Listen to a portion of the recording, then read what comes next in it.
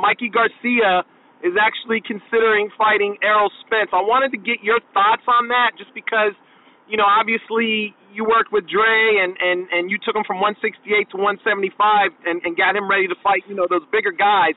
Is that too much of a leap for Mikey, or is that something that he can do? Well, from the eyeball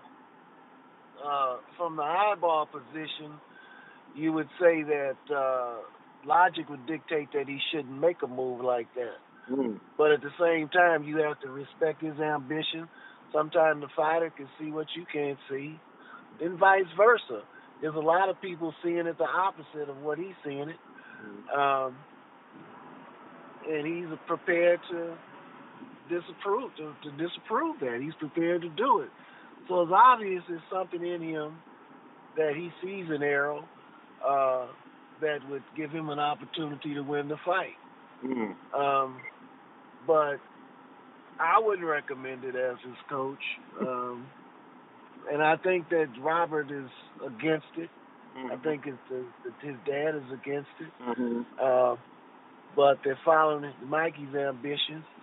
And, hey, you can't knock it. The thing that gets me more than anything is the media concern about the position that Mikey's putting himself in. The concern is, well, can you get it at a catch weight? And they're telling him, that he shouldn't do this. But the same concern wasn't there for Rigondeaux. When he went up, they pushed the fight justified by him being a two-time gold medalist, but never giving him that type of attention that he shouldn't do it, that he's going up 2 weight classes.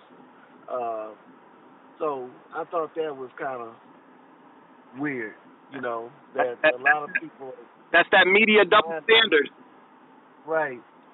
Looking out for Mikey's welfare and being, and not looking out for Rigondeaux's. And if Errol beats Mikey, will he get the credit that Loma got? You see? Will he get the credit, or will he just he's a bigger man, he was supposed to do this, and will he get the credit for beating Mikey like Loma got? And that's not to take nothing away from Loma. I'm just looking at this double standard of it all. But so be it. I wish both of them well in their career. Both of them have had outstanding careers. And you can't knock Mikey Garcia for taking on that challenge. I mean, I think it's backing up his